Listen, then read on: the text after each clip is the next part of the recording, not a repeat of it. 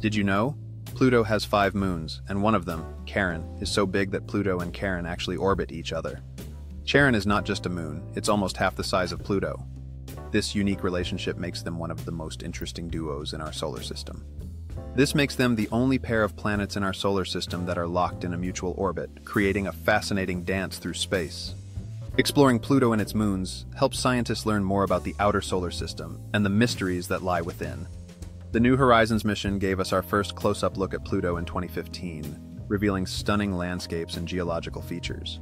Despite being far from the Sun, Pluto has a complex atmosphere and diverse terrain, making it a captivating subject for astronomers.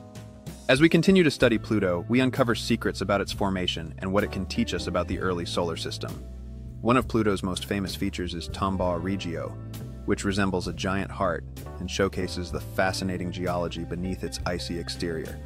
Future missions may one day return to Pluto or explore other objects in the Kuiper Belt, further expanding our understanding of these distant worlds.